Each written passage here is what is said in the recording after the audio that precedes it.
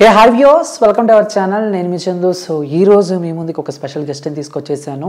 Palasa cinema మీ అందరూ చూసే ఉంటారు కదా. దాంట్లో నక్కిలేసి గొలుసు సాంగ్ ఎంత ఫేమస్, ఆ హీరో కూడా అంతే ఫేమస్.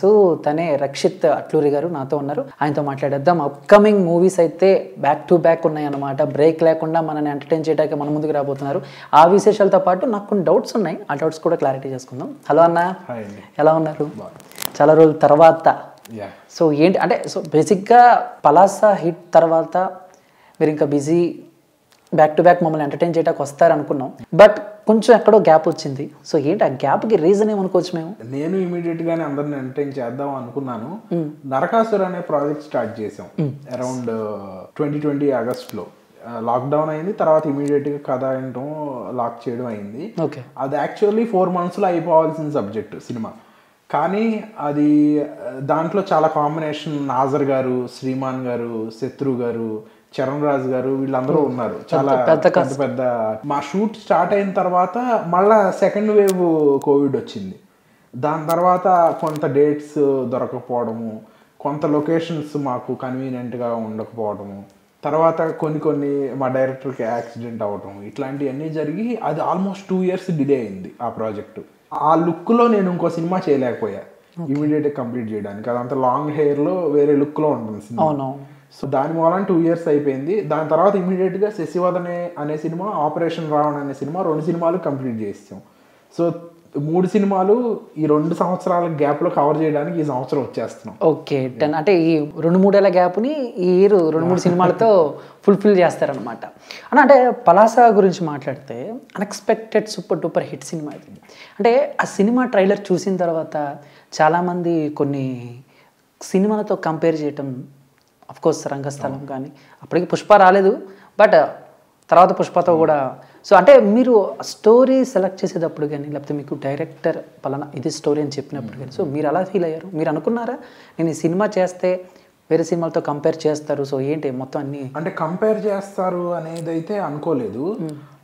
డెఫినెట్లీ ఒక కొత్త రకమైన సినిమా అవుతుంది, రాగా 4 వేరియేషన్స్లో ఇంత స్పాన్ ఉన్న కథ చెప్తే ఖచ్చితంగా బాగా రిసీవ్ చేసుకుంటారు అనుకున్నాం. మేము అనుకున్న దానికన్నా బాగా మంచి అప్లాజ్ వచ్చింది. అట్లాగే దీనికి బోనస్గా నక్కిలేసి గొలుసు అనే పాట చాలా పెద్ద హిట్ అవ్వటం మాకు చాలా, పాటకిను ఈ 2-3 ఏళ్ల గ్యాప్లో కూడా నన్ను జనాలు మర్చిపోకుండా ఉండడానికి హెల్ప్ చేసిందని చెప్పొచ్చు. ఓకే, అక్కడికి వెళ్ళి అలాగే అంటున్నారన్నా? మోహన్ రావు కదా మీరు చాలా బాగా చేశారు, చాలా మంది రిసీవ్ చేసుకున్నారు. మోహన్ రావు గారు కానీ సినిమా ఎండ్లో కూడా మోహన్ రావులు మళ్ళీ రారు అనే నోట్లో ఎండ్ అవుతుంది. మోహన్ రావు అనే క్యారెక్టర్ని గుర్తు పెట్టుకుని ర్యాండమ్గా ఇప్పుడు ఎక్కడికైనా వెళ్ళినా కానీ మీరు మోహన్ రావు గారు కదా అని మాట్లాడతారు. అవును, అది చాలా ఆనందం ఇస్తుంది. ఓకే, పలాసా మీ లైఫ్లో సో ఎంత స్పెషల్? సో పలాస అనగానే మీకు గుర్తొచ్చే ఏదైనా ఒక సిచ్యువేషన్? పలాస చాలా స్పెషల్ అంటే చాలా మంచి జర్నీ. ఆ 50 రోజులు 60 రోజులు మేము టోటల్గా పలాస వెళ్ళిపోయి అక్కడ ఉన్నది అంతా నేను చాలాసార్లు చెప్పాను. ఒక చిన్న రూమ్లో ఉండేవాళ్ళం. నేను, రఘు గారు, భరద్వాజ్ గారు ఫస్ట్లో వచ్చారు 3-4 days. మాకు ఎట్లా ఉండేదంటే నాకు నైట్ షూట్ ఉండేది. రఘు గారు, భరద్వాజ్ గారు నైట్ పడుకునేవాళ్ళు. నైట్ మార్నింగ్ అంటే ఎర్లీ మార్నింగ్ ప్యాకప్ అయిన తర్వాత నేను వచ్చేవాడిని. నేను వచ్చి స్నానం చేసి వచ్చేలోపు భరద్వాజ్ గారు పాపం బయట కూర్చొని పేపర్ చదువుకునేవాళ్ళు. అది మళ్ళా జరగదు అలా. సో అది చాలా చాలా మెమరీస్ ఉన్నాయి. చాలా కష్టం. అంటే యాక్షన్ సీక్వెన్స్ కూడా చాలా రియలిస్టిక్గా తీశారు. సంథింగ్ ఎవరికో బాగా కొంచెం దెబ్బలు తగిలి అవును. సో ఏంటి దాని గురించి? పలాస లాస్ట్ క్లైమాక్స్ ఫైట్ ఉంటుంది కదా, దాంట్లో మేము చాలా కొంతమందినే ప్రొఫెషనల్ ఫైటర్స్ని తీసుకెళ్ళాం. సో ఇక్కడ నుంచి అక్కడ ట్రాన్స్పోర్ట్ అక్కడ ఉంచడం. సో లోకల్గా కొంతమందిని తీసుకున్నాం. ఏది పెద్దగా జంపింగ్స్ పెద్ద సీక్వెన్స్ లేని లోకల్గా అక్కడ ఇంట్రెస్ట్ ఉన్న తీసుకున్నాం. అదేమైందంటే అతను కుర్రాడు, అతనికి తెలవదు అంతగా. ఇప్పుడు మన కత్తి ఉంటుంది కదా గొడ్డలు, లాస్ట్ షాట్లో ఇట్లా నరుకుతాను పైకి, కార్డ్బోర్డే అది. నేను ఇట్లా రిలీజ్ చేసినప్పుడు ఇట్లా వెళ్ళి ఇట్లా నరుకుతాను.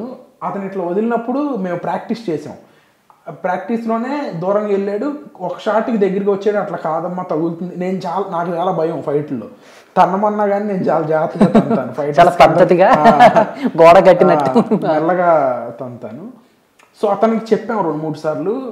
టేక్లో ఎట్లా ఉంటుందంటే ఒక కైండ్ ఆఫ్ ఇది ఉంటుంది, ఒక టెన్షన్ వాతావరణం ప్రాపర్ దీంట్లో. సో ఇట్లా వదిలినప్పుడు అతను ఇక్కడికి రావాల్సిన వాడు అక్కడికి వెళ్ళకుండా నా ముందుకు వచ్చాడు, ఫ్లోలో ఇట్లా అనేసి ఎకత్తి వెళ్ళినప్పుడు ఇక్కడ కట్ అయింది అతనికి, బాగా కట్ అయ్యి అప్పుడు ఆల్మోస్ట్ నైట్ 1 గంటకో ఏమో, అసలు ఎవరికీ అర్థం కాల, బోల్డ్ అంత బ్లడ్ పడిపోయాడు అతను, కంటికి ఏమన్నా అయిందేమో పాపం అని చాలా వరి అయ్యాం మేము. కానీ లక్కీగా ఏం అవ్వలేదు. ఇక్కడ ఐబ్రో ఇక్కడ తగిలింటే మాత్రం కొంచెం సివియర్గానే అయ్యేది, కానీ జస్ట్ ఐబ్రో కట్ అయింది, 2-3 స్టిచెస్ పడి.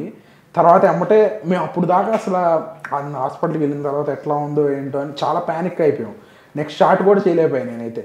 తర్వాత ఒక 1/2 అవర్కి అతనే వచ్చి సెట్లో కూర్చున్నాడు. అప్పటికి రిలీవ్ అయ్యాం మేము. అమ్మాయి అతని టెన్షన్ ఏంటంటే, అన్న నేను మా ఇంట్లో చెప్పలేదన్నా, మా అన్నకి చెప్పకుండా షూటింగ్ వచ్చానన్నా, ఇట్లా అయిందన్నా అని. అతను దెబ్బ వదిలేసి మా ఇంట్లో చెప్పలేదు అనేది. లక్కీగా అతనికి ఏమీ అవ్వలేదు. ఓకే, చాలా ఉన్నాయి. చాలా రోజులైంది నాకే పలాసాలో చాలా ఇన్సిడెంట్స్ పలాసాలో. ఇంకోటి రఘుకుంజే గారు ఓపెనింగ్ సీన్ గుర్తే ఉంటుంది మీకు. ఆ ఓపెనింగ్ సీన్ చేసిన తర్వాత పక్క ఊరు, పలాసకి పక్క ఊరు, మేము షూటింగ్ అయిపోయింది, మేము అందరం వెనక్కి వచ్చాం, యూనిట్ అక్కడే ఉంది. ఆ ఊరు వాళ్ళందరూ మీరు ఏదో పిచ్చి సినిమా చేసేస్తున్నారు, some kind of B grade cinema చేస్తున్నారు ఏమో అనుకుని ఆ యూనిట్ ఆపేసి అదొక గందరగోళం. రఘుకుంజే గారు ఇంత పని చేశారు. అది ఆ డైరెక్టర్ గారు వాళ్ళు ఆ ఊరు వాళ్ళు అవ్వటంతో వెళ్ళి మాట్లాడి, కాదు బాబు మేమేమి వల్గర్గా ఏమి చూపించట్లేదు, మేము అంటే అప్పుడు తెలవదు కదా మేము చేస్తున్నాం. తర్వాత చాలా మంచి అప్రిసియేషన్. రఘుకుంజే గారు లేరన్నా డిస్కషన్ జరిగినప్పుడు ఊర్లో గొడవ మేమందరం వెళ్ళిపోయాం. మీరు వెళ్ళిపోయారు? మొత్తం వెళ్ళిపోయాము. లాస్ట్ యూనిట్ మేము ఒక్కటే ఆపేసి, మీరు అసలు ఏం తీశారు, అసలు ఇక్కడ షూటింగ్ చేయడం ఏంటి, మేము మొత్తం పర్మిషన్ తీసుకుని ఆ ఏరియా ఎవరు ఉందో ఆ ల్యాండ్ ఆయన తీసుకునే చేసాం. ఊర్లో కొంతమంది ఉంటారు కదా, ప్రెసిడెంట్ అని, కొంతమంది పెద్ద మనుషులు, వాళ్ళు వచ్చి చేశారు. కానీ సినిమా రిలీజ్ అయిన తర్వాత ఆ ఊరోళ్ళే చాలా అప్రిసియేషన్, చాలా మంచి సినిమా తీశారు. పలాస నుంచి అయితే చాలా అప్రిసియేషన్. Super super. కాసేపు సినిమా గురించి పక్కన పెట్టేస్తాను పలాసది. అండ్ మీ బ్యాక్గ్రౌండ్ సో అందరికీ తెలుసు. అండ్ ఇండస్ట్రీలో ఫ్రెండ్స్ కూడా అంటే చాలామంది ఏంటంటే కనిపించేలాగా చేస్తారు. సో బట్ రక్షిత్ అన్న మాత్రం కనిపించకుండా ఫ్రెండ్స్తో అలా ఎంజాయ్ చేస్తూ మీడియాకి దొరకకుండా. అంటే నేను పెద్దగా పార్టీస్కి నైట్ బయటికి వెళ్ళటాలు అసలు ఎవరు నాకు ఇంట్రెస్ట్ ఉండదు, తాగను బేసిక్గా. సో ఏమన్నా హాయ్ బాయ్ చెప్పినా ఇట్లా వర్క్ రిలేటెడ్ కొంతవరకు ఉంటుంది, కానీ అట్లా కంటిన్యూస్గా ఒక దీంట్లో అయితే ఎవరు అంత టచ్లో ఉన్నాను నేను. అట్లా చెప్పాలంటే నవీన్ చంద్ర గారు నాకు రెగ్యులర్గా అప్పుడప్పుడు ఇట్లాంటి టీజర్లు ఇట్లాంటి రిలీజ్ అయినప్పుడు ఆయన బాగా అప్రిషియేట్ చేస్తారు, ఆయన ఒకళ్ళు. తర్వాత శ్రీ విష్ణు గారు టచ్లో ఉంటారు, ఆయన పలాస చూసి ఆయనకి బాగా నచ్చింది సినిమా. అట్లాగే నాగశౌర్య గారు బాగా పరిచయం, ఆయన చిన్నప్పటి నుంచి నాకు అన్నలాగా. చిన్నప్పటి నుంచి రిలేటివ్స్ కాదు, మా ఇంటి ఎదురుగుండా ఉండేవాడు. నా చిన్నప్పుడు, నా ఎల్కేజీలో ఉన్నప్పుడు. అబ్బా, మీరు ఎల్కేజీ అంటే ఆయన అన్న ఆల్మోస్ట్ 7th 8th అయి ఉంటాడు. ఓకే, అంతవరకు ఉంటుంది. ఓకే, అంటే మామూలుగా ఇండస్ట్రీలో ఫ్రెండ్స్తో క్రికెట్ ఆడటం ఇలాగా ఏమన్నా సరదాగా అంత ఇది అప్పుడప్పుడు ఏమన్నా ఆడతాం, కానీ అట్లా రెగ్యులర్గా ఏమి. ఓకే, రీసెంట్గా తారకరత్న గారిది విషయం తెలుసు. సో ఎప్పుడైనా ఆయనతో మాట్లాడటం పరిచయం ఉంది? తారకరత్న గారు అంటే మ్యూచువల్ ఫ్రెండ్కి తెలుసు, కానీ నేను డైరెక్ట్గా ఆయన పర్సనల్గా ఎప్పుడు కలవటం ఆయన గురించి విన్నా ఏమి? ఆయన గురించి చాలా విషయాలు వినేవాళ్ళం, చాలా మంచి వ్యక్తి అని. అంటే ఈ వయసులో ఇట్లా అవటం చాలా దురదృష్టకరం, అదంతా ఇంకంతే మాటలు. ఓకే అన్న, నేను విన్నాను కరెక్టే కదా చెప్పండి, ఈ చట్నీసును స్వీట్ మ్యాజిక్ మీదేనా? ఆఫర్ ఉందన్న మాకు చెప్పండి, రోజు వెళ్ళిపోతాం మేము. వెళ్ళిపోండి, మీ ఇష్టం, మందే. పక్కన సినిమాలో పక్కన బిజినెస్ అంటే మొత్తం మీదేనా, లేకపోతే ఏమన్నా పార్ట్నర్షిప్ అవి ఏంటి? స్వీట్ మ్యాజిక్ కంప్లీట్ గా మాదే. చట్నీస్ మా పెద్దనాన్న గారిది, మా daddy own brother. Okay, so chutneys లో చిరంజీవి గారికి ఇష్టమైన ఏదో ఫేవరెట్ ఏంటిది? అది చిరంజీవి దోశ అని, స్టీమ్ దోశ. చిరంజీవి గారి రెసిపీ అది. ఓకే, చిరంజీవి గారు చెప్పిన రెసిపీ అది. ఓ, ఎంత పెట్టుకొనుకున్నారు అవన్నీ బిజినెస్ స్ట్రాటజీ చెప్పకూడదు అంటారా? పక్కన సినిమాలు పక్కన బిజినెస్ ఎలా మేనేజ్ చేస్తున్నారు? అంటే హెక్టిక్ గానే ఉంటుంది. కొంతకాలం దీంట్లో we have to prove our self అని అది కొంచెం పక్కన పెట్టే దీంట్లో చేస్తున్నానని చెప్పాలి. కానీ మీన్ వైల్ నేను విజయవాడలో కానీ ఇక్కడ ఉన్నప్పుడు రెగ్యులర్గా షాప్కి వెళ్తాను, రెగ్యులర్గా అక్కడ ఉంటాను. చాలామంది వచ్చి సార్ మీరేనా చేసింది, మీ బ్రదరా, మీరు ఎక్కడ ఉన్నారు ఏంటి అని అడుగుతూ ఉంటారు. So I feel happy. Okay. So అది ఇది రెండు, అది డిఫరెంట్గా, అది వేరే డిఫరెంట్ లైఫ్, ఇది డిఫరెంట్ లైఫ్ అన్నట్టు ఉంటుంది అప్పుడప్పుడు. ఓకే. అంటే నాకు కొంచెం ఇంట్రెస్టింగ్గా ఉందని తెలుసుకోవాలని, చిరంజీవి గారి చిరంజీవి గారి దోశ అంటే చాలా ఫేమస్. ఇప్పటికీ మా ఫ్రెండ్స్ అంటూ ఉంటారు అది చట్నీస్లో చిరంజీవి గారి దోశ అంటే తిందామని. సో అంటే ఆయన రెసిపీ, సో మీకు ఏంటి, ఎలాగా ఆయన మీకు ఎలా ఇచ్చారు ఏంటి, సో అది ఎలా జరిగింది ఏమన్నా చెప్పగలరా? అంటే సీక్రెట్ వద్దు, బట్ ఆ కాన్వర్సేషన్ ఎలా జరిగింది అని మా కోసం. అంటే శ్యామ్ ప్రసాద్ రెడ్డి గారు బాగా పరిచయం. ఓకే. సో అంజీ సినిమా అప్పుడు మంచి రిలేషన్ ఉండేది, అప్పుడు కలిసి ఇది ఉంటాం. ఆ దోశ అనేది నేను చాలా చిన్నాడిని అప్పుడు, సో నాకు చెప్పిందే మా ఫాదర్ వాళ్ళు కానీ. సో అట్లా ఆయన వేసుకునే దోశ ఎప్పుడో చూపిస్తే ఇది చాలా బాగుంది. ఆయన ఎక్కడి నుంచో చెన్నైలోనే ఎక్కడో చూశారనుకుంటా చిరంజీవి గారు. ఏంటంటే ఆయిల్ లేకుండా డైట్ కాన్షియస్గా జాగ్రత్తగా తినడానికి ఆయన తెచ్చుకున్నది మనకి ఇట్లా హెల్ప్ అయింది. అంతే, ఆయిల్ ఉండదు, జస్ట్ స్టీమ్ మీద వేసిస్తారు. సో బెల్లం పాకంతో అదొక సీక్రెట్ అన్నమాట. సో మా వాళ్ళు తమలేని వేసుకుంటారు చట్నీలో చిరంజీవి గారి దోశ వెనకాల ఉన్న సీక్రెట్ బయట పెట్టిన రక్షిత్ అని చెప్పేసి. ఓకే. సో ఇప్పుడు ఆపరేషన్ రావణ గురించి మాట్లాడితే పోస్టర్స్ చాలా ఇంట్రెస్టింగ్గా ఉన్నారు. అండ్ రాధికా గారు రిలీజ్ చేశారు. అండ్ ఇప్పుడు పోస్టర్ చూస్తే ఆవిడ కూడా క్యారెక్టర్ చేస్తున్నారని అర్థమైంది. సో ఏంటి, ఎలా ఉండబోతుంది ఈ ఆపరేషన్ రావణ మూవీస్? మీ ఆపరేషన్ రావణ చాలా మంచి సినిమా అవబోతుంది. పలాస తర్వాత ఆ బ్యానర్లో వచ్చే సెకండ్ సినిమా ఆపరేషన్ రావణ. చాలా ఇంట్రెస్టింగ్గా, చాలా ఫాస్ట్గా, చాలా ఇన్వాల్వ్ అయ్యి ఉంటుంది సినిమా అంతా. చాలా బాగా వచ్చింది సినిమా. ఫైట్లు కానీ, సరిగ్గా చెప్పాలంటే రాధిక గారి ఎపిసోడ్స్ హైలైట్ అవుతాయి సినిమాలో. త్రూ అవుట్ ద మూవీ ఉంటారు రాధిక గారు, ఫస్ట్ నుంచి లాస్ట్ వరకు. లాస్ట్ 15 minutes ఆవిడ చేసిన పర్ఫార్మెన్స్ స్పెల్ బౌండింగ్ పర్ఫార్మెన్స్ అని చెప్పాలి. నిజంగా గూస్ బంప్స్ వచ్చేంత పర్ఫార్మెన్స్. సూపర్. అయితే ఓకే. అంటే స్టోరీ సెలక్షన్స్, అంటే పలాస తర్వాత ఈ మోహన్ రావు క్యారెక్టర్ చేసిన అబ్బాయి ఫుల్ బిజీ అయిపోతాడు, పెద్ద స్టార్ అంటే ఎవరు రివ్యూస్ ఎవరు అంచనాలు వాళ్ళు ఉంటాయి. బట్ ఆ సినిమాలో చేసిన కొంతమంది ఆర్టిస్టులు కూడా ఆ తర్వాత ఎన్నో సినిమాల్లో కనిపించడం, బిజీ అవడం జరిగింది. బట్ ఆ తర్వాత ఏది మీకు వేరే సినిమాల నుంచి ఏమైనా ఆపర్చునిటీ వచ్చాయని మేము విన్నాం. అంటే స్టార్ హీరో సినిమాలు కానీ లేకపోతే మంచి మంచి క్యారెక్టర్స్ కూడా వచ్చాయి, బట్ వేరే కారణాల వల్ల ఎందుకో రక్షిత్ చేయలేకపోతున్నాడు విన్నాం. సో అంతవరకు కరెక్ట్ ఏం సినిమా అంటే నరకాసుర సినిమా మూలాన నేను 2 years కంప్లీట్గా లాంగ్ హెయిర్ లుక్ మూలాన కొన్ని వచ్చినాయి కూడా నేను చేయలేకపోయాను, అదైతే నిజమే. ఓకే. నరకాసుర తర్వాత ఇమీడియట్గా శశివదనే ఈ ఆపరేషన్ రావడం కంటిన్యూస్గా చేస్తాం, అసలు ఎక్కడ గ్యాప్ లేకుండా. సో ఇప్పుడు ఈ ప్రమోషన్స్ వీటి మీద బిజీగా ఉన్నాము. So looking forward. సో మీరు వదులుకున్న సినిమాలు ఏంటన్నా? వదులుకున్న సినిమాలు అంటే నేను విన్నది ఏంటంటే కొన్ని మంచి సినిమాలు ఉన్నాయి, స్టార్ హీరోస్తో చేసే మెయిన్ క్యారెక్టర్స్, మెయిన్ లీడ్స్ కూడా ఉన్నాయని విన్నాము. అది ఎంతవరకు కరెక్ట్? అది ఏం సినిమాలు అని అంటే నాకు గుర్తులేదు. మీకు వచ్చిన లీడ్ ఏంటో చెప్తే. నాకు వచ్చిన లీడ్ ఏంటి అని అంటే కొన్ని ఉన్నాయన్న, లైక్ పలాస టైంలో కూడా, అంటే కొన్ని చదువుతూ ఉంటాం కదా. అంటే మిడిల్ క్లాస్ మెలడీస్ సినిమా నాకే చెప్పారు ఫస్ట్. ఓకే. ఆయన ఓకే కొన్ని కారణాల వల్ల చేయలేకపోయాను అది. అట్లా కొన్ని సినిమాలు ఉన్నాయి. మీరు హీరోగా కాదు, కొంతమంది స్టార్ హీరో సినిమాలో కూడా మీరు యాక్ట్ చేయాల్సింది, మంచి మంచి లీడ్ క్యారెక్టర్స్. అవి మరి నాకు అయితే గుర్తులేదు. మరి మీకు గుర్తులేదు అంటే పలాస తర్వాత పుష్పలో కూడా మీరు. పుష్పలో అప్పుడు సుకుమార్ గారు అన్నారు అని విన్నాను, కానీ నా దగ్గరికి అయితే డైరెక్ట్గా రాలేదు. ఓకే. నా బావగా చేసిన అతను కేశవ రోల్లో చేశాడు. ఓకే. అన్నారు మీరు అన్నట్టుగానే, నేను వింటమే జరిగింది.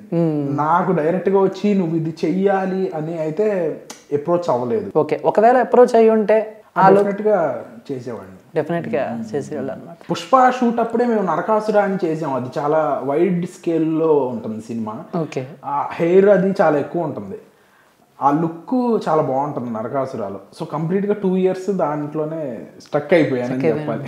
ఓకే. అంటే ఇప్పుడు వరకు మీరు యాక్ట్ చేసిన హీరోయిన్స్తో కంపేర్ చేసుకుంటే స్వాతి గారు ఒక సీనియర్, మీకంటే సీనియర్ అనుకోవచ్చు. సో ఏంటి ఆవిడతో ఎక్స్పీరియన్స్ ఎలా అనిపించింది? ఆవిడ చిన్నప్పటి నుంచి చూస్తూనే ఉన్నారు కదా నవీన్ మీరు. ప్రోగ్రాము ఆవిడ చిన్నప్పటి నుంచే, మీ చిన్నప్పటి నుంచి? ఆవిడ చిన్నప్పుడు, నా చిన్నప్పుడు. ఓకే.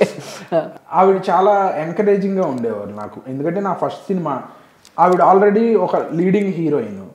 సో ఆవిడ ఏమాత్రం ఒక ఫస్ట్ టైమర్తో చేస్తున్నట్టు కాకుండా చాలా కంఫర్ట్ జోన్లో చూసుకున్నారు నన్ను అని చెప్పాలి. ఆవిడ చాలా నేర్పించారని కూడా చెప్పాలి. ఓకే, అంటే ఇప్పుడు మారుతున్న పరిస్థితులను బట్టి ఈ స్క్రిప్ట్ సెలక్షన్స్ సో ఎలా చేసుకుంటున్నారు ఏంటి అంటే ఇప్పుడు అందరూ కూడా మిమ్మల్ని ఒక క్వశ్చన్ అడగాలి. అంటే మీరు ఎటువంటి బ్యాక్గ్రౌండ్ లేకుండా వచ్చారు కాబట్టి సో ఇండస్ట్రీలో ఎవరు లేరు కదా మీకు, మామయ్య కష్టపడి ఈ స్థాయికి వచ్చారు యాజ్ ఏ ఒక బిజినెస్ మ్యాన్ కొడుకుగాను బిజినెస్ గాను. అండ్ రీసెంట్గా ఇది ఒక మీకు కాంట్రవర్సీ అనుకోండి ఏదైనా అనుకోండి, బట్ రీసెంట్గా నాని గారు ఒక షోలో సో కామెంట్ చేశారు, మీకు ఐడియా ఉంటుంది. నాని ఫస్ట్ సినిమాని 1,00,000 మంది చూస్తే రామ్ చరణ్ గారి ఫస్ట్ సినిమాని 1,00,00,000 మంది చూశారు. అంటే నెపోటిజాన్ని ఎంకరేజ్ చేస్తున్నట్టే కదా అన్నట్టు. సో మీరు కూడా ఆ కేటగిరీనే కాబట్టి అంటే బ్యాక్గ్రౌండ్ లేకుండా వచ్చారు కాబట్టి ఆయన చేసిన కామెంట్స్ ఎంతవరకు కరెక్ట్ అనుకోవచ్చు, మీరు ఎలా రియాక్ట్ అవుతారు, మీ ఆన్సర్ ఏంటి? అంటే ఈ కమెంట్ నేను వెంటనే కానీ మొత్తం ఎపిసోడ్ చూడలేదు, ఆయన ముందే ఉన్నారు వెనకే ఉన్నారు మనకు తెలియదు. ఓకే, యాజ్ ఇట్ ఈస్గా ఈ కమెంట్ అయితే ఆయన చెప్పింది కరెక్టే. కానీ రామ్ చరణ్ గారు ఎంతో కష్టపడి ఆ సినిమా చేయడం కానీ ఈ RRRలో ఈ స్థాయికి వెళ్ళి హాలీవుడ్ డైరెక్టర్లతో హాలీవుడ్ మీడియాతో మాట్లాడటం అనేది చాలా పెద్ద విషయం. ఓన్లీ నెపోటిజం వలన అయితే ఇది పాసిబుల్ కాదు కదా. సో దాని వెనకాల ఎంతో కష్టం ఉంటుంది. సో ఒక కొత్త హీరో అయినా ఎస్టాబ్లిష్డ్ హీరో కొడుకైనా మీకు చూసే జనాల్లో వేరియేషన్ ఉంటుంది, కానీ పడే కష్టంలో అయితే ఏమి తేడా ఉండదు. మేబీ ఇంకా ఎక్కువే కష్టపడతారేమో, నెపోటిజం అంటారు కానీ అంటే ఇది నా వ్యూ కంప్లీట్గా. మీ వ్యూ తప్పలేదు. సో మనం ఖచ్చితంగా అదేమి పక్కన పెట్టేసి ఇదేదో వీళ్ళు నెపోటిజంతో వచ్చారు అనేది అయితే కన్సిడర్ చేయకూడదు. అట్లా అనుకుంటే అందరూ పెద్ద హీరోలు అయిపోవాలి కదా. రామ్ చరణ్ గారే ఆ స్థాయిలో ఎందుకున్నారు, అల్లు అర్జున్ గారు ఎంత కష్టపడతారు, మహేష్ బాబు గారు ఎంత కష్టపడతారు, జూనియర్ ఎన్టీఆర్ గారు ఎంత కష్టపడతారు. సో మనం తప్పకుండా దాన్ని ఓన్లీ నెపోటిజం అనే తీసుకోకూడదు. ఖచ్చితంగా వాళ్ళు పడిన కష్టాన్ని మనం కన్సిడర్ చేయాలి. ఎంతో కష్టపడి ఉంటారు వాళ్ళు, ఇంకా ఎక్కువ కష్టం వాళ్ళకి కంపారిటివ్లీ. ఇప్పుడు కొత్తగా ఎవరన్నా వచ్చారనుకోండి, వాళ్ళకన్నా వీళ్ళ మీద ఎక్స్పెక్టేషన్స్ అయి ఉంటాయి, డిసప్పాయింట్ అయ్యే కూడా ఎక్కువ ఉంటుంది. ఇప్పుడు 1,00,000 మంది చూసారు సినిమా, ఆ 1,00,000 మందిలో ఎక్కువ మంది డిసప్పాయింట్ అవ్వడానికి అవకాశం ఎక్కువ ఛాన్స్ ఉంటుంది. కాబట్టి 1000 మందే చూసారనుకోండి, 1000 మందిలో ఇప్పుడు మన ఎక్స్పెక్టేషన్ లేకుండా చూడటం వేరు, 1,00,000 మంది ఎక్స్పెక్టేషన్ పెట్టుకుని చిరంజీవి గారు అబ్బాయి అంటారా, చిరుత సినిమా, పూరి జగన్నాథ్ గారి డైరెక్షన్ అంటే ఒక రేంజ్లో ఉంటుంది ఎక్స్పెక్టేషన్. సో ఆ ఎక్స్పెక్టేషన్ మీట్ అవ్వడానికి వాళ్ళు ఎంతో కష్టపడతారు. సో ఆ కష్టం అనేది మామూలు విషయం కాదు. ఓకే, ఇప్పుడు మీట్ అయ్యారా, టచ్ అయ్యారా? మీ ఇండస్ట్రీలో ఉంటారు కాబట్టి చరణ్ గారు ఎప్పుడు. సో అంటే మీ అభిప్రాయం ఏంటంటే ఇప్పుడు మీరు ఆల్రెడీ ఇంత కష్టపడుతున్నారు, మీకు అనిపిస్తుందా నెపోటిజం ఇంకా ఉంది అని? లేదు, మారిపోయారు ప్రేక్షకులు కూడా కష్టపడితే గారు అన్నట్టే అది ఓన్లీ ఒక సినిమాకే పనికి వస్తుంది. ఇప్పుడు ఒక సినిమా ఉంది, ఆ ఒక సినిమాకి 1,00,00,000 మంది ఎంతమంది 1,00,000 మంది అంటున్నారు, ఆ ఒక సినిమాకే వెళ్తారు. బాగుంటేనే రెండో సినిమాకి వెళ్తారు, లేకపోతే వెళ్ళరు. ఓకే, సో మనం దాన్నేమి పెద్దగా చూపించాల్సిన అవసరం లేదు అని నా ఫీలింగ్. అని మీ ఫీలింగ్. ఓకే, బేసిక్గా మీ స్క్రిప్ట్ సెలక్షన్స్ అవన్నీ మీ దగ్గరకు వచ్చే డైరెక్టర్స్కి ఎలా ఉండాలని అనుకుంటున్నాను? అంటే పర్టికులర్గా ఇట్లాగే ఉండాలని కాదండి. నేను ఇప్పుడు చేసే 3 సినిమాలు 3 జోనర్స్లో ఉన్నాయి. ఇప్పుడు నరకాసురా కానీ అదొక రూరల్ బ్యాక్డ్రాప్లో ఒక కాఫీ ఎస్టేట్లో జరిగే ఒక స్టోరీ. దాంట్లో అన్నీ ఉంటాయి, లవ్, యాక్షన్, డ్రామా, వైలెన్స్ అన్నీ ఉంటాయి. ఆపరేషన్ రావణ్ అనేది complete urban thriller, urban psycho thriller అని చెప్పుకోవచ్చు. సైకో థ్రిల్లర్ అది చాలా ఇంట్రూజింగ్గా ఉంటుంది. శశివదనే వచ్చేసి అమలాపురంలో జరిగే ఒక లవ్ స్టోరీ, 2010 అరౌండ్లో జరిగే ఒక లవ్ స్టోరీ. అది కూడా ఒక 14 years స్పాన్లో జరిగే ఒక లవ్ స్టోరీ. ఓకే, సినిమాలు బాగా చూస్తారంట కదన్న మీరు? సినిమాలు బాగా చూస్తాను. స్కూల్లో కాలేజీలో ఎగ్గొట్టి మరి విజయవాడ తెలుసు కదా మన విజయవాడలో ఇంకేం ఎంటర్టైన్మెంట్ ఉండదు, సినిమా ప్రైమరీ ఎంటర్టైన్మెంట్. అవును. సో వారానికి మినిమం 1 or 2 మూవీస్ అయితే చూడాల్సిందే. ఓకే, అంటే చిన్నప్పటి నుంచి మా ఫ్యామిలీ కూడా అందరం వెళ్ళేవాళ్ళం. చిన్నప్పటి నుంచి మా బాబాయిలు అందరితో కలిసి సినిమాలకు వెళ్ళడం అలవాటు. సో అది అట్లా కంటిన్యూ అవుతా వచ్చింది. ఓకే, విజయవాడలో మీరు కాలేజీ ఎగ్గొట్టు, స్కూల్ ఎగ్గొట్టు చూసిన మొట్టమొదటి సినిమా, మొట్టమొదటి స్టార్ హీరో సినిమా ఇది అని చెప్పుకునేది ఏమైనా ఉందన్న? చెప్పుకునేదైతే ఎగ్గొట్టెళ్ళింది సూర్య గారి సినిమా సింగం అనుకుంటా. సింగం నాకు ఎగ్జాక్ట్గా చాలా 2-3 వచ్చినాయి కాబట్టి నాకు సింగం. ఎముడు నాది ఫస్ట్ అదే 2009, 2010 ఆ టైంలోనే మీరు కాలేజీ. ఓకే, అంటే మన తెలుగు హీరోల సినిమాలు ఏమన్నా? మన తెలుగు హీరోల సినిమాలు కాలేజు ఎగ్గొట్టి అయితే వెళ్ళలేదు. అంటే ఏదైనా ఒక బెస్ట్ ఎక్స్పీరియన్స్ ఈ సినిమాకి వెళ్ళినప్పుడు చొక్కాలు ఇచ్చేసుకున్నాం ఇలాంటివి ఉంటాయి కదా. నా ఊసరవల్లి సినిమా బాగా నా 9th క్లాస్ ఆర్ 10th క్లాస్లో రిలీజ్ అయింది. Okay, that was the turning point అని చెప్పుకోవాలి. దీనికన్నా ఏమో నాకు ఎందుకో తెలియదు, ఆ థియేటర్లో అరుపులు కేకలు ఫస్ట్ టైం నేను వెళ్ళటం ఎక్కేసింది. మనం కూడా అయిపోవాలి. మార్నింగ్ ఓపెనింగ్ షో, ఆ అరుపులు ఆ కేకలు నేను ఎమోషనల్ అయ్యాను, ఎందుకో నాకు తెలియదు. ఆ ఓపెనింగ్ సీన్ ఉంటుంది కదా ఎన్టీఆర్ గారి, స్కెలిటన్ పరిగెత్తుకుంటూ జనాలు గోల పూలు అవన్నీ చూసి నాకు కళ్ళలో ఎందుకు ఎమోషనల్ అయ్యానో నాకు తెలియదు నిజంగా. ఆ రోజు అనుకున్నా మనం సినిమాల్లో మనం కూడా ఇట్లా చెయ్యాలి, మనకు కూడా ఇట్లా అరవాలి మనం కనపడినప్పుడు అనే ఫీలింగ్ వచ్చింది నాకు. ఏమీ తెలియదు, నాకు అర్థమైపోయింది అన్న. అయితే ఎన్టీఆర్ గారు ఇన్స్పిరేషన్ తెలుసో తెలియకుండాను కైండ్ ఆఫ్ జరిగిపోయింది. ఊసరవెల్లి సినిమా చూసి అన్న ఫిక్స్ అయిపోయారు హీరో అయిపోదామని. ఓకే అన్న, పలాస చూసిన తర్వాత ఇండస్ట్రీ నుంచి వచ్చిన ఫస్ట్ కాంప్లిమెంట్స్ ఏంటి మీకు? సుకుమార్ గారు ప్రివ్యూ చూశారు, చూసిన తర్వాత 1 గంటకి నాకు కాల్ చేశారు. నైట్ 1 గంటకి. చాలా బాగా చేసావు, ఇది పుష్ప రిలీజ్ ముందు. ఓకే, చాలా బాగా చేసావు, అసలు లైఫ్ టైం రోల్ ఇది, నీకు 4 వేరియేషన్లలో అద్భుతంగా నువ్వు ఆ క్యారెక్టర్లో పర్ఫెక్ట్గా పోర్ట్రే చేసావు, ఎమోషన్స్ కానీ అదంతా బాగా క్యారీ చేసావు, చాలా అద్భుతంగా ఉంది అని చెప్పి ఆల్మోస్ట్ ఒక హాఫ్ అన్ అవర్ మాట్లాడారు. నాకు అసలు అర్థం కూడా కాల, 1 గంటకే ఏంటి సుకుమార్ గారు నాకు కాల్ చేయడం ఏంటి, రిలీజ్ అవ్వాలి ఇంకా సినిమా. ఏం చేస్తున్నప్పుడు నేను విజయవాడలో ఉన్నా. ఓకే, మొత్తం షూట్ డబ్బింగ్ అంతా అయిపోయింది, ప్రమోషన్స్లో ఉన్నాము. విజయవాడలో ప్రమోషన్స్ ఏదో చేస్తున్నాం, అటు నుంచి వైజాగ్ టూర్ ఏదో వెళ్ళాలని. రాత్రి అప్పుడే పడుకుంటున్నాం, 12:30 ఆర్ 1 o'clock అరౌండ్. ఆయన ఫోన్ చేసి మాట్లాడేపాటికి అసలు నిజమా కళ, అదే ఎవరైనా ప్రాంకాలు చేస్తున్నారు అనుకున్నారా? ఓకే, కొంతమంది చూసినప్పుడు అంటే ఒక్కొక్క ఇండస్ట్రీలో ఒక్కొక్క హీరోస్ యాక్టర్స్ ఉంటారు, వాళ్ళని హీరోస్ అంటారు, యాక్టర్స్ అంటారు. వాళ్ళని చూసి సినిమాకి వచ్చేస్తారు. లైక్ విజయ్ ఆంటోనీ గారు కానీ, లైక్ ఆయుష్మాన్ ఖురానా, అయితే విజయ్ సేతుపతి గారు, సో మన తెలుగులో నాని గారు. సో అంటే కొంతమంది వీళ్ళు ఉంటే సినిమా ఏదో ఉంటుందిరా. సో ఆ జాబితాలో మీరు కూడా జాయిన్ అవ్వాలనేనా? ఖచ్చితంగా. ఎందుకంటే మీ స్టోరీ సెలక్షన్ కానీ మీ అన్నీ చూస్తే అలాగే అనిపిస్తుంది. సో ఏంటి దానికి రీజన్ ఏంటి? అంటే మంచి కథలు ఎంచుకుని మంచి సినిమా అందిస్తేనే మనకు ప్రేక్షకులు, అదే మనం ఎట్లాగూ మనకు 1,00,000 మంది రారు కాబట్టి మనం జాగ్రత్తగా సినిమాలు చేస్తేనే ఆ 1000 పెరిగి 1,00,000 అవుతారు అనేది నా ఇది అనమాట. సో మంచి సినిమాలు చేసి కంటెంట్ బేస్డ్ ఉండి, అంటే కమర్షియల్ సినిమాలు చేయకూడదని కాదు, కమర్షియల్ సినిమాలు చేస్తూనే ఒక మంచి క్వాలిటీ సినిమా అనేది ఇవ్వాలి మన పర్ఫార్మెన్స్ ద్వారా కానీ ఏదైనా కానీ అనేది అనుకుంటాను. ఓకే, రక్షిత్ అన్న, రియాలిటీ షోస్ మీద మీ ఒపీనియన్ ఏంటి? రియాలిటీ షోస్ అంటే big boss. Yes, big boss first season ఇంట్రెస్టింగ్గా చూసాం, కానీ దాని తర్వాత ఎందుకో అంత రోజు చూసే టైం లేకో మరి ఏంటో కానీ. మీకు కాల్ రాలేదా? నాకు తెలిసి వచ్చే ఉంటుంది.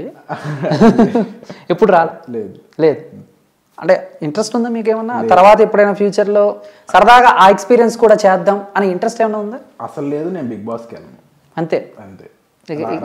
దీని గురించి సాగ తీసినా ఇంకా అనవసరం. అంటే మామూలుగా ఇప్పుడు ఇన్స్పిరేషన్ ఎవరైనా ఉన్నారా మీకు? ఇన్స్పిరేషన్ అంటే నాకు కమల్ హాసన్ గారు అంటే చాలా ఇష్టం. చిరంజీవి గారు, తెలుగులో చిరంజీవి గారి టైమింగ్ అదంతా చాలా చాలా ఇష్టం నాకు. ఓకే, అంటే ఇండివిజువల్గా డిఫరెంట్ జోనర్స్లో కొంతమందిని అట్లా ఉంది, పర్టికులర్గా ఈయనంటే ఇష్టం అట్లా ఏమీ లేదు. అలా ఏం లేదు. ఓకే, బేసిక్గా ఇండస్ట్రీ మారుతుంది అంటే ఇదివరకు అంటే ఒక్కొక్క శతాబ్దం తర్వాత లేకపోతే కొన్ని ఇలా అనుకుంటే అప్పట్లో శివ, ఆ తర్వాత ఒకనొక టైంలో చెన్నకేశవరెడ్డి అని, ఇంద్ర అని అలా చెప్పుకున్నారు, పోకిరి. సో ఇప్పుడు బాహుబలికి ముందు బాహుబలి తర్వాత, ఇప్పుడు త్రిబులర్కి ముందు త్రిబులర్ తర్వాత. సో తెలుగు సినిమా స్థాయి రోజు రోజుకి పెరుగుతుంది, అంటే ఆస్కార్ రేంజ్ వరకు వెళ్ళింది. So what's your opinion about? Rajamouli గారు ఎక్కడికో తీసుకెళ్ళి పెట్టారు మన తెలుగు సినిమాని, మన సౌత్ ఇండియన్ సినిమా స్థాయిని అసలు మనం ఊహించాం. మన వాళ్ళు ఏంటి ఆస్కార్స్కి వెళ్ళి అక్కడ ఇంటర్వ్యూలు ఇవ్వటం ఏంటి, హాలీవుడ్ స్థాయికి వెళ్ళి హాలీవుడ్ డైరెక్టర్లు మన వాళ్ళ కథలు చెప్తారు. జేమ్స్ కెమెరన్ గారు వాళ్ళు మాట్లాడుకుంటుంటే అసలు అన్బిలీవబుల్ కదా, నిజంగా ఊహించలేము మనం. ఆ స్థాయికి తీసుకెళ్ళి పెట్టారంటే ఆయనకి నిజంగా ఇండస్ట్రీ అంతా మనం కలిసి ఏమన్నా చెయ్యాలి, దండం పెట్టాలి. ప్రతి సినిమా ఆఫీస్లోనే ఆయన ఫోటో పెట్టుకోవాలి రాజమౌళి గారు. సూపర్. ఓకే అన్న, అంటే మామూలుగా సినిమా యాక్టర్స్ని సినిమా హీరోల్ని చాలా అట్రాక్టివ్ అవుతూ ఉంటారు చాలామంది. సో అలాగా మీకు వచ్చిన ప్రపోజల్స్ ఏంటి? పలాసా తర్వాత చాలామంది కనెక్ట్ అయ్యి ఉంటారు. అంటే మామూలుగా మెసేజ్లు పెడతారు, అంతవరకు ఉంటుంది, అంతేగాని అంతకు మించి లవ్ యూ అండి, బాగున్నారు, మంచి అది అది ఏవో చిన్న చిన్నవి ఉంటాయి. సో అలాంటివి విన్నప్పుడు ఫీలింగ్ ఆ మూమెంట్లో హ్యాపీ ఫీల్ అవుతాం. అంతకన్నా ముందుకైతే దాన్ని ఇంకా ఫ్యూచర్ అలా ప్లాన్ చేసుకున్నారు ఇప్పుడు ఈ 3 సినిమాల తర్వాత? అంటే ఇప్పుడు ఫర్ ఎగ్జాంపుల్ ఇందాక మనం మాట్లాడుకున్నట్టు ఇప్పుడు 3 సినిమాలు చేస్తున్నారు యాజ్ ఎ హీరోగా. సో మధ్యలో ఏమన్నా ఒక డైరెక్టర్ వచ్చి, ఒక పెద్ద డైరెక్టర్ వచ్చి పలానా స్టార్ హీరో సినిమాలో ఒక మంచి రోల్ ఉందమ్మా చేస్తావా అని అంటే, సో మీరు ఏం చూస్తారు? హీరో ఎవరైనా చూస్తారా, కథనం ఇవన్నీ అలా ఏంటి? అంటే అది చిన్న రోల్ అయినా హౌ ఇంపార్టెంట్ ఈజ్ ఇట్ అనేది చూస్తాను. అది 1 minute ఉండేవండి, 30 seconds ఉండేవండి, కానీ హౌ ఇంపార్టెంట్ ఈజ్ ఇట్ అనేది ఒక్కటే చూస్తాను. ఓకే. సో ఆబ్వియస్లీ మీరే పెద్ద డైరెక్టర్ పెద్ద హీరో అంటున్నారు, సో సెటప్ అంతా బాగానే ఉంటుంది. Okay. So how important is it అనేది ఒకటే చూస్తాను. ఓకే. లాస్ట్ అండ్ ఫైనల్గా ఒక క్వశ్చన్ అన్న, కాంట్రవర్సీ అనుకోండి ఏమన్నా ఏంటి, పాలిటిక్స్ మీద మీ ఒపీనియన్ ఏంటి? ఏం లేదండి. ఏమి లేదండి, వింటూ ఉంటారుగా అది ఇది కొన్ని విన్నప్పుడు.